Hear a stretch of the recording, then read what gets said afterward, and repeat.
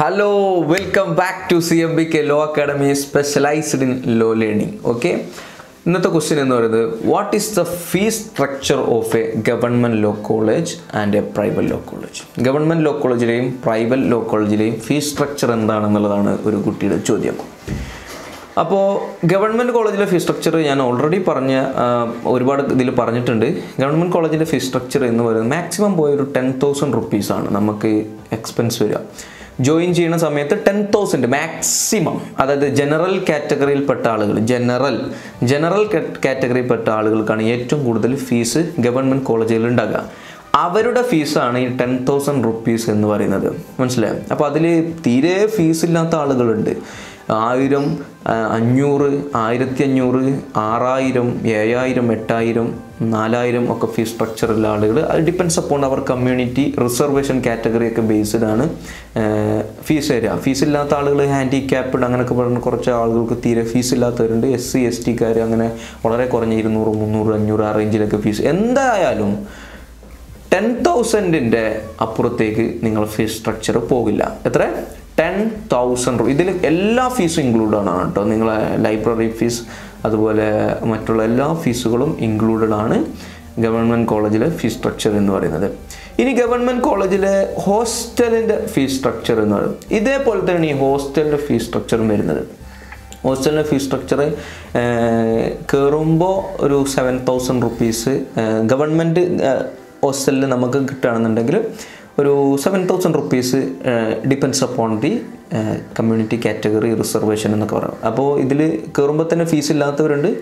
1 രൂപ പോലും ഹോസ്റ്റൽ ഫീയും ഇല്ലാത്ത ആളുകളുണ്ട്. 1 രൂപ പോലും ഹോസ്റ്റൽ ഫീ ഇല്ലാത്ത ആളുകളുണ്ട്. ഫീസ് കയറുമ്പോൾ ഒരു 7,000 റുപ്പീസ് റീഫണ്ടബിൾ ആണ്. എങ്ങനെ?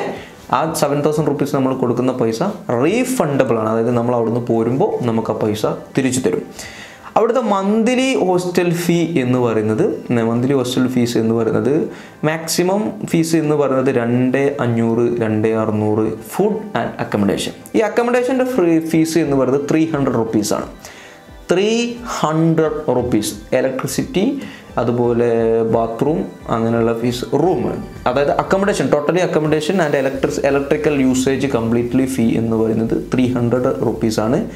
ബാക്കിയുള്ള ഫീ എന്ന് പറയുന്നത് നമ്മുടെ ഫുഡാണ്. ഫുഡ് ഫീസാണ് ഈ 1,600 ആ റേഞ്ചിൽ വരും. അപ്പോൾ ടോട്ടൽ ഒരു 2,500 മാക്സിമം, അതിൻ്റെ അപ്പുറത്തേക്കൊന്നും പോകില്ല. പിന്നെ ഫുള്ള് ഇങ്ങോട്ടേ താഴത്തേക്ക് വരുള്ളൂ. 1000, 1,200, 1,300 മന്ത്ലി ഹോസ്റ്റൽ ഫീസാണ് പറയുന്നത്. ഓക്കെ.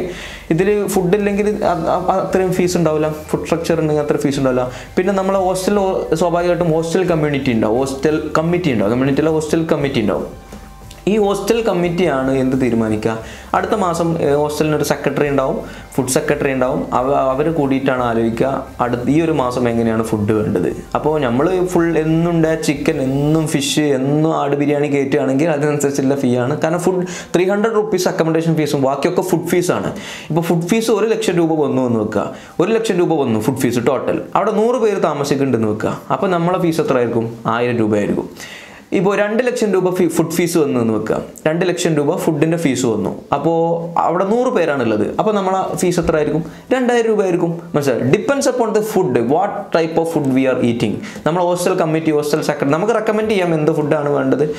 ഏത് വേണോ, ചപ്പാത്തി വേണോ, കോഴി വേണോ, മീൻ വേണോ എന്നൊക്കെ നമുക്ക് റെക്കമെൻഡ് ചെയ്യാനായിട്ട് സാധിക്കും. അതിനനുസരിച്ചാണ് ഫുഡ് ഉണ്ടാകുക. അക്കമഡേഷൻ 300 പ്ലസ് അതിൻ്റെ ഫുഡിൻ്റെ കൂടെ 300 പ്ലസ് ആഡ് ചെയ്യാം. എത്രയൊക്കെ നല്ല ഫുഡ് കഴിച്ചാലും 2,500 അതിൻ്റെ ഒരു റേഞ്ചിൻ്റെ അപ്പുറത്തേക്ക് പോകില്ല. ഫുഡ് ആൻഡ് അക്കമഡേഷൻ 3 നേരമല്ല, രാവിലെ വൈകിട്ട് ചായ ഉണ്ടാവും. അതൊക്കെ നമ്മളെ ഇത് അടിപൊളിയാണ്. പിന്നെ എല്ലാ ഹോസ്റ്റലിലും TV ഫെസിലിറ്റി അങ്ങനെയുള്ള കാര്യങ്ങളൊക്കെ ഉണ്ടാവും. അങ്ങനെയൊക്കെ ഇതാണ് ഗവൺമെൻറ്റിൻ്റെ ഫീസ് എന്ന് പറയുന്നത്. അപ്പോൾ മാക്സിമം പോയി കഴിഞ്ഞാൽ നമ്മളൊരു ഗവൺമെൻറ് ലോ കോളേജിൽ ഒരു 5 വർഷത്തെ പഠനം കാൽക്കുലേറ്റ് ചെയ്യുമ്പോൾ ഇതിൽ ഒരു പറയാൻ വിട്ടുപോയൊരു സംഭവമുണ്ട്. നമ്മൾ ഗവൺമെൻറ് കോളേജിൽ കയറുമ്പോൾ മാക്സിമം ജനറൽ കാറ്റഗറിക്കാരുടെ ഫീസ് 10,000 റുപ്പീസാണ് നമ്മൾ പറഞ്ഞു കഴിഞ്ഞു. ഇതിൽ തന്നെ വർഷം ഒരു ഫീസ് വരുന്നുണ്ട് ഗവൺമെൻറ്, ഒരു റിനോവേഷൻ ഫീസ്. അതിൽ നമ്മൾ ഈ പറഞ്ഞ പോലെ അതിന് എന്തോ ഒരു പേര് പറയും, ഇതിലുള്ള ആൾ, അതിൻ്റെ പേര് എനിക്ക് ഓർത്തിട്ട് കിട്ടുന്നില്ല. ഗ്രാൻഡ് ഓക്കെ സോറി, ഈ ഗ്രാൻഡ് ഉള്ള ആളുകളുണ്ടാവും. ഈ ഗ്രാൻഡ് ഉണ്ടെങ്കിൽ ഇതിലേറെ ഫീസ് കുറയും. ഇപ്പം നിലവിൽ ഞാൻ പറഞ്ഞൊരു മാക്സിമം ഫീസാണ്. ഈ ഗ്രാൻഡ് എന്ന് പറഞ്ഞൊരു സംഭവമുണ്ട്. ഈ ഗ്രാൻഡ് ഉള്ള ആളുകൾക്ക് വളരെ ഫീസ് കുറയും. ഇപ്പോൾ ഉദാഹരണത്തിന് 600-800 ഒക്കെ എക്സാം ഫീസിൻ്റെ കേസ് വരെ ഈ ഗ്രാൻഡ് ഉള്ള ആൾക്ക് 25 രൂപയുള്ളൂ. ഈ ഗ്രാൻഡ് ഉള്ള ആളുകൾക്ക് 25 രൂപയാണ് എക്സാം ഫീസ് വരുന്നത്. മറ്റവർക്ക് 800-1600 രൂപയാണ്. മാക്സിമം ഒരു 1500 ആ റേഞ്ചിലാണ് എക്സാം ഫീസ്. അത്രയൊന്നും ഇല്ലാന്ന് തോന്നുന്നു, 600 രൂപയെന്ന് തോന്നുന്നു. ഓക്കെ 6, എന്നാൽ ആ ഒരു എമൗണ്ടിന് അപ്പുറത്തേക്ക് നമ്മൾ പോകില്ല. പിന്നെ വർഷം ഒരു ആനുവൽ ഫീ ഉണ്ട്. ആനുവൽ ഫീ എന്ന് പറയുന്നതും ഒരു 1500, 2000, 7000, 6000. ജനറൽ കാറ്റഗറിക്കാർക്ക് ഒരു 5000, 8000 ആ റേഞ്ചിലാണ് പോകുന്നത്. ഈ ഗ്രാൻഡിലുള്ളവർക്ക് ആ ഫീസും ഇല്ല. 25, 250 രൂപ, 300 രൂപയൊക്കെ ഉള്ളൂ. എന്നാലും 90% ആളുകളും ഗവൺമെൻറ് ലോ കോളേജിൽ ഈ ഗ്രാൻഡോടുകൂടെ ഫീസ് ഇല്ലാതെയാണ് പഠിക്കുക. 10% ആളുകളെ ഫീസ് എന്ന് പറയുന്നത് ഈ 10000, പിന്നെ ഒരു എക്സാമിൻ്റെ ഒരു 600 രൂപ. അപ്പോൾ നമ്മൾക്ക് ഏറ്റവും മാക്സിമം ഫീസ് ഗവൺമെൻറ് കോളേജിൽ അടക്കുന്ന ആളുടെ കുറിച്ച് സംസാരിക്കാം. അവന് 10000 രൂപ അല്ലെങ്കിൽ 8000 രൂപ കയറുമ്പോൾ കൊടുത്തു. വർഷം എക്സാമിനൊരു 600 വെച്ച് കൊടുത്തു. അപ്പോൾ ഒരു 2 എക്സാം വന്നാൽ 1200 രൂപ വർഷം വന്നു, 11000. പിന്നെ അവന് ഹോസ്റ്റലിലെല്ലാം നിൽക്കില്ലെങ്കിൽ ഇവനൊരു 11, ഒരു 5 വർഷമാണ് കൂടി. ഇവന് മാക്സിമം ഒരു 40-45 രൂപയാണ് 5 വർഷത്തേക്ക് ഗവൺമെൻറ് കോളേജിൽ ഇവന് ടോട്ടൽ സ്പെൻഡ് ആവുക.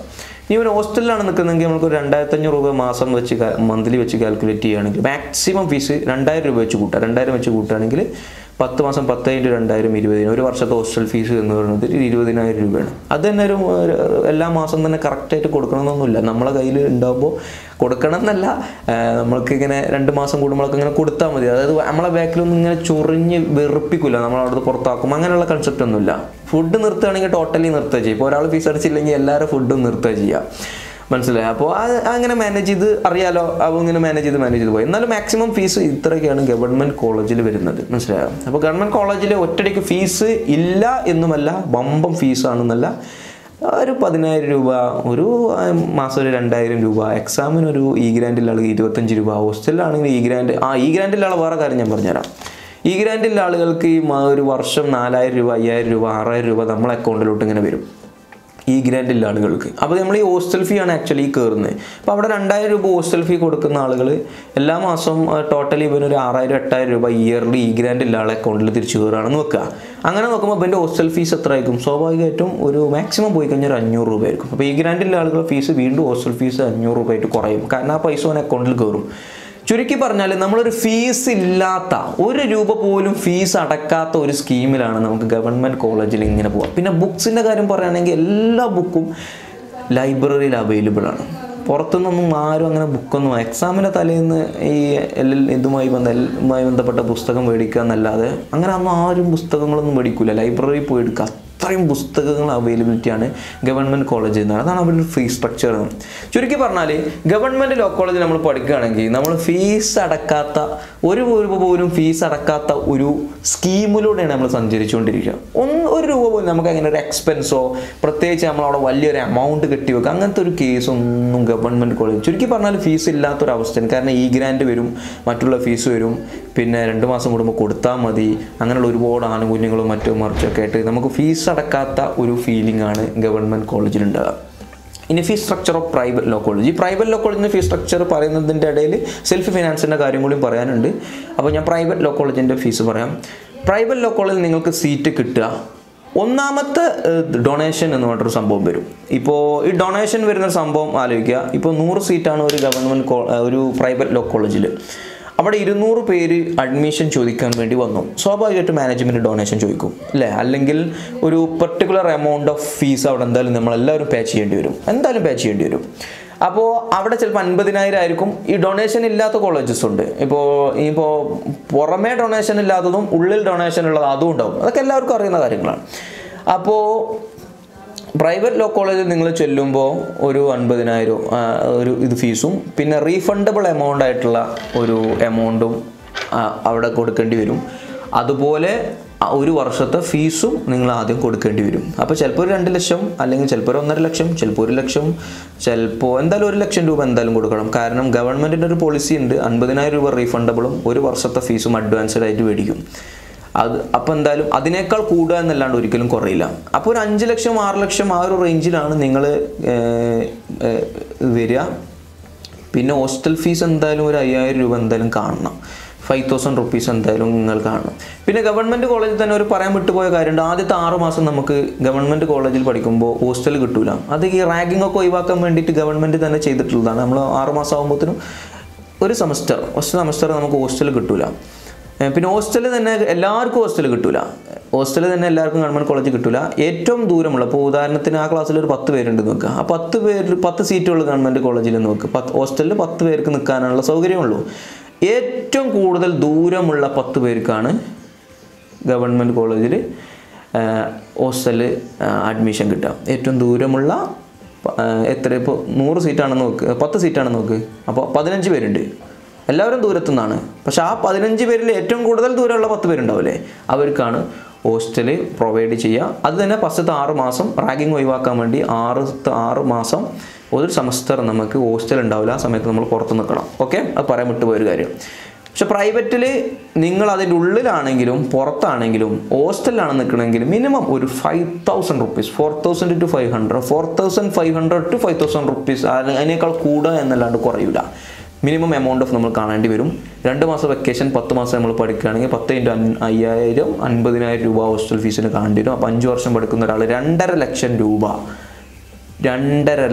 രൂപ ഹോസ്റ്റൽ ഫീസായിട്ട് തന്നെ പ്രൈവറ്റ് ലോ കോളേജിൽ പഠിക്കുന്ന ആളുകൾ കാണേണ്ടി വരും. 2.5 ലക്ഷം രൂപ ഹോസ്റ്റൽ ഫീസ്. പിന്നെ അവിടുത്തെ ഒരു ഫീസ് ഉണ്ടാവും. അപ്പോൾ ചിലപ്പോൾ അത് 33,000 ആയിരിക്കും, ചിലപ്പോൾ ഒരു സെമ്മിന് 17,500 ആയിരിക്കും. ഡിപ്പെൻസ് അപ്പോൺ ദി ഇയർ, അതങ്ങനെ മാറും. ആൻഡ് ഡിപ്പെൻസ് അപ്പോൺ ദി കോളേജൊക്കെ വ്യത്യാസം ഉണ്ടാവും. അതിന് നേർ പകുതി ഫീസാണ് സെൽഫ് ഫിനാൻസിൽ വരിക. ഓക്കെ, അപ്പോൾ ആ ഒരു ഫീസും നമ്മൾ കാണും. ഇപ്പോൾ ഉദാഹരണത്തിന് 30,000 രൂപ ഒരു സെമ്മിനോ അല്ലെങ്കിൽ ഒരു ഇയറിലോ ഒക്കെ കാണുകയാണെങ്കിൽ 30 × 5 30 60 150 1.5 2.5 3.5, പിന്നെ അവിടുത്തെ മറ്റുള്ള ഫീസ്, ലൈബ്രറി ഫീസ്, മറിച്ച ഫീസ് എന്നൊക്കെ പറഞ്ഞ് 5-5.5 ലക്ഷം രൂപ പ്രൈവറ്റ് ലോ കോളേജിൽ നമുക്ക് എന്തായാലും സ്പെൻഡ് ചെയ്യേണ്ടി വരും.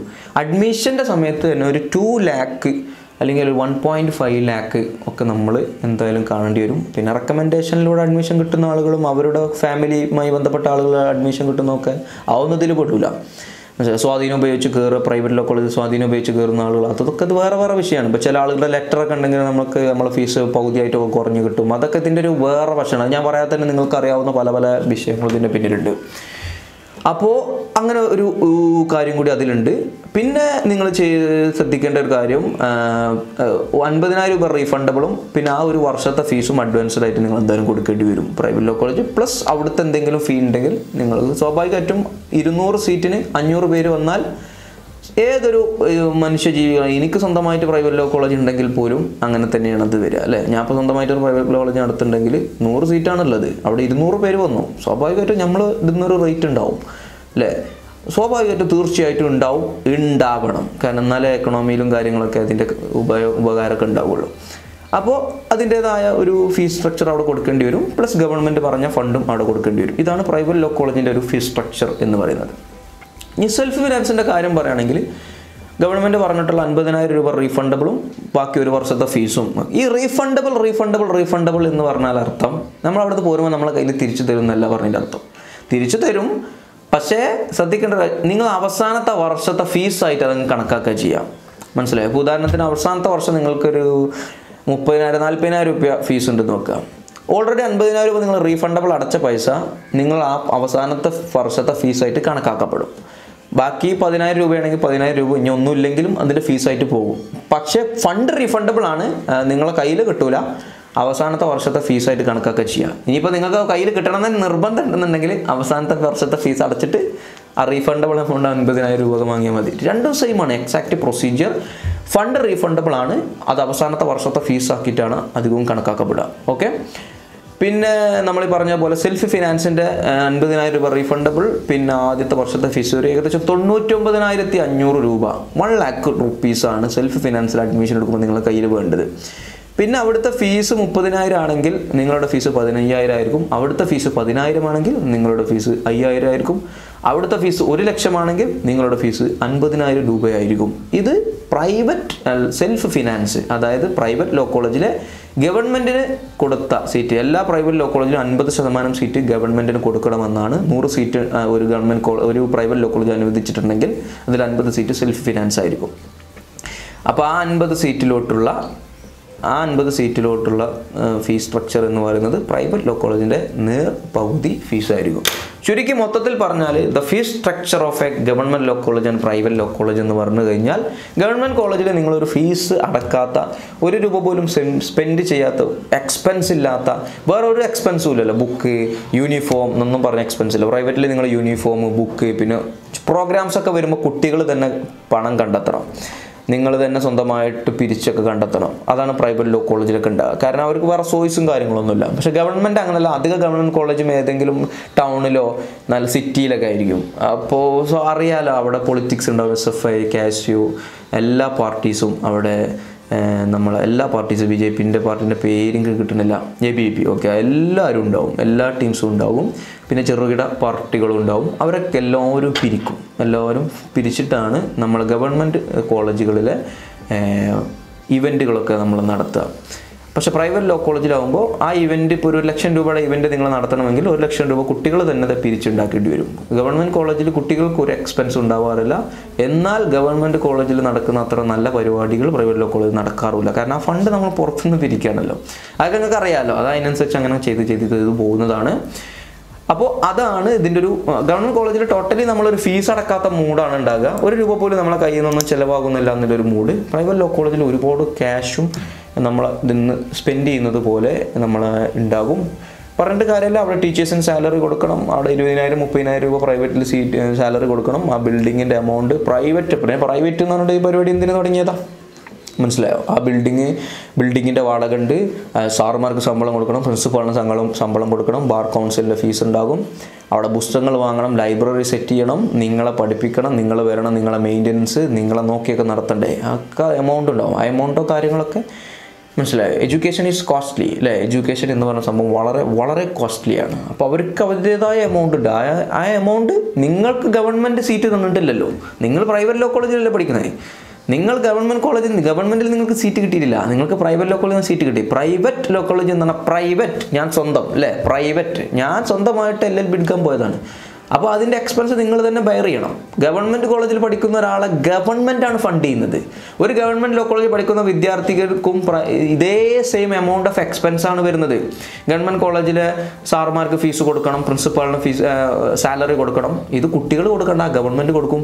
അപ്പോൾ ഒരു കുട്ടിക്ക് ആക്ച്വലി 3, 4, 5 ലക്ഷം രൂപ ഗവൺമെൻറ് കോളേജിൽ ചിലവ് വരുന്നുണ്ട്, എക്സ്പെൻസ് വരുന്നുണ്ട്. പക്ഷെ അത് ഗവൺമെൻറ്റാണ് വഹിക്കുന്നത്. ഇവിടെ പ്രൈവറ്റ് ലോ കോളേജിൽ സപ്പോർട്ട് ചെയ്യാൻ ഗവൺമെൻറ് ഇല്ല അല്ലേ? പ്രൈവറ്റ് ലോ കോളേജിൻ്റെ 50% സീറ്റ് ഓൾറെഡി ഗവൺമെൻറ് കോളേജിന് കൊടുത്തു കഴിഞ്ഞു. ഇനിയും 50% അവർ തന്നെ കാണണം.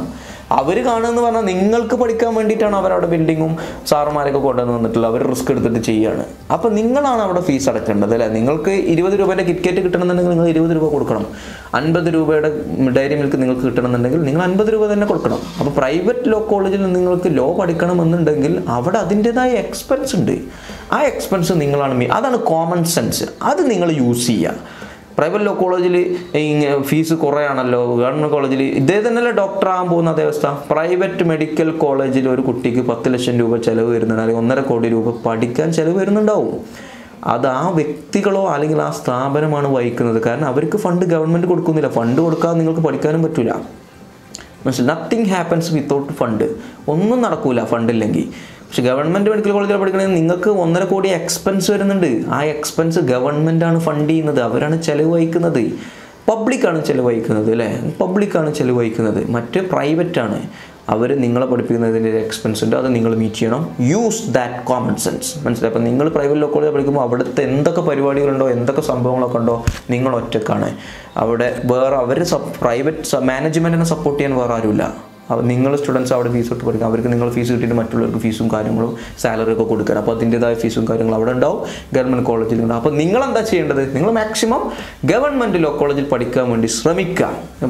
കിട്ടാൻ വേണ്ടി അവിടെ തന്നെ കിട്ടണം എന്നുള്ള മൈൻഡ് സെറ്റിലോ റിപ്പീറ്റ് എന്ത് ചെയ്തിട്ടാണെങ്കിൽ വേണ്ടില്ല, അവിടെ പഠിക്കുക. കാരണം അതാണ് എക്കണോമിക്കൽ അഡ്വാൻറ്റേജ് ഉണ്ട്. സാമ്പത്തികമായി നിങ്ങൾക്ക് കിട്ടുന്ന ഒരു ലാഭം എല്ലാവർക്കും ഉണ്ട് എന്ന് മനസ്സിലാക്കുക. അതാണ് ഗവൺമെൻറ് പഠിച്ചാൽ. This is the fees structure of government law colleges at private law colleges. Thank you. See you next time. Bye.